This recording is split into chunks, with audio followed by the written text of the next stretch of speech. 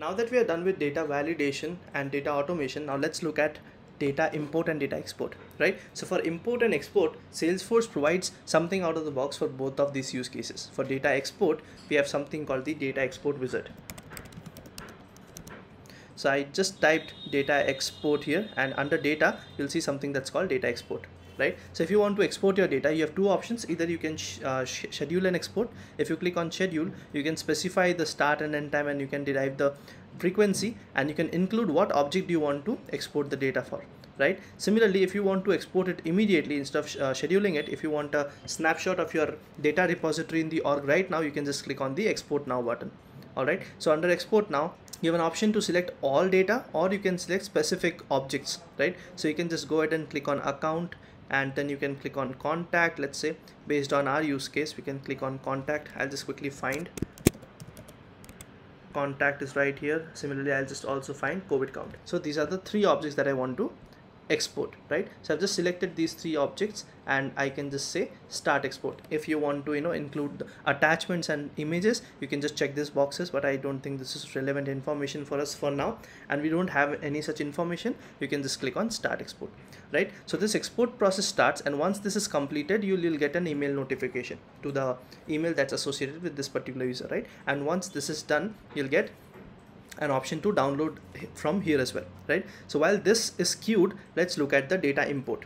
So for data import, Salesforce provides the data import wizard, right? So this is a limitation. The limitation is you can only have, or you can only import up to 50,000 records at a time through this data import wizard. All right, anything more than that will need a third-party import wizard, which is a data loader, or some different command line interface to import data. But if it is up to 50,000, you can use the data import wizard easily. All right, so here, before using the data import wizard, let's create our data import file, right? So we'll try to import some COVID count records, right? So let's add our column headers.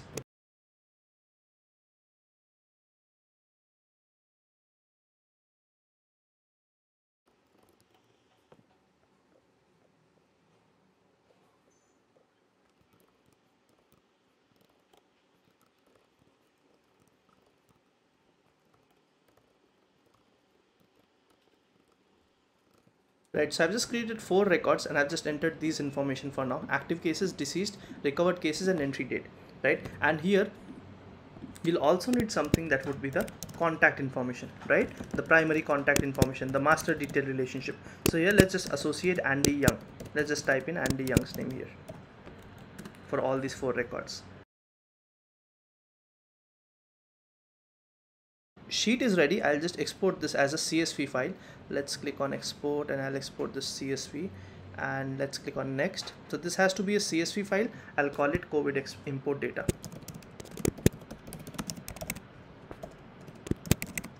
Let's export it. All right, now we'll be using this sheet to import using the launch wizard, right? Let's refresh, or let's just go ahead here. So you can click on the launch wizard here, and then the wizard opens up, and here you have option to select any of the standard objects or any custom object, right? Under custom object, we have the COVID count object right now, so we can select this, and then there are multiple options that come in. Either if you want to insert new records entirely, you can click on the add new records. If you want to update existing records, you can go ahead with the second option, and if you want to add as well as update, which is kind of an upsert statement, you can use the third option. All right, here in this case we'll be adding new records, so I'll just click on the add new records, and here I'll select the CSV from my desktop. All right, so let's go to the desktop, and let's add this COVID import data CSV. Cool. Alongside this, you have some options available here, right? So there's match by, then there's which user field, which contact field. So here all the associations or all the relationships that are present in this particular object are available here for you to choose a mapping for. So like you saw that we added a contact name, right? Because that's the master detail relationship, and it is a mandatory field without which the record won't be inserted. So it's asking here which contact field in your file specifies the master detail. Now we could either have added the 18-digit IDs, or we could have added the name. So what we did was we added Andy Young as the name, right? So I'll just select the contact name here, so that the import understands that the contact name is the field that they want to match with the master detail. All right, and here there's nothing for matching because we are creating new records. Similarly, for user, we don't need to define any specific user. The current user will be defined as the owner. All right, and then down below, if you have record types in the system, you can select a specific record type and insert the record. So I'll just select delta variant 1 and I'll just click on next. Right, and in the next section there comes the mapping section. So you see already the recovered cases is automatically mapped and the entry date is also mapped, but these three fields are not mapped. So what do? I'll just click on the map here, and here the total active cases should be mapped to the active cases field, the deceased should be mapped to the total deceased cases, and contact should be mapped to the primary contact person field. Right, so this mapping is nothing but the CSV header will be mapped to the specific field in the object level. Right, so now if you see, you are seeing the snapshot of how the data would look like. This is how it would look like, and then I'll click on next, and this will say that you have mapped all the 5 fields. If you don't map any specific field, that's okay. That particular value won't be captured on Salesforce, even though it is present on the CSV file. So the object is COVID counts, you want to add new records, and this is the CSV file, and you want to map 5 fields, right? And then you can click on start import. Now this internally starts a bulk load, and then if you click on OK here, you'll be able to see the progress. So if you see, the interesting thing to see here would be this batch right here. You have the request, you have the result, and it says this is the amount of time it took, and it processed these 4 records, and all the 4 records failed, which means that the records have not been inserted because there's some kind of failure that has happened, right? So to understand what has happened, we can click on the view result and see what's the issue with our CSV file. So you see here, it's saying required field missing, primary contact person, but I think we added this information, right? Let's see what has happened. Let's go back to the data import wizard, and I think we matched it by the name, right? So let's go to custom objects, COVID counts, add new records, and here which contact field in your file specifies the relationship. It is the contact name. All right, and then let's select the CSV one more time.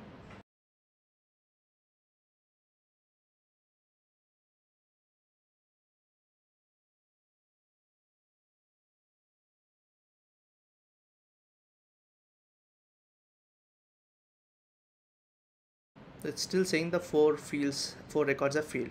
Let me just check the request as well as the response.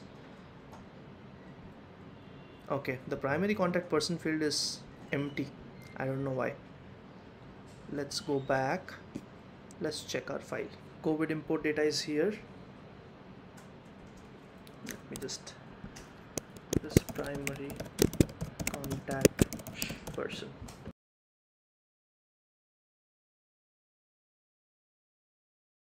Or let me just go ahead and use the record ID. Maybe that helps just to demonstrate this. Ideally it works with the name parameter also. Let me just go ahead and check. So the primary contact person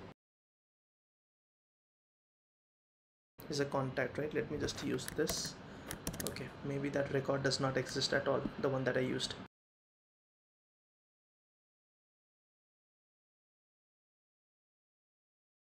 Export to CSV. So all I've done is I've just mapped the record ID of the contact here. All right, so now if I just go ahead and check, let's try to do it one more time, and hopefully it should work this time. So let's go to the data import wizard,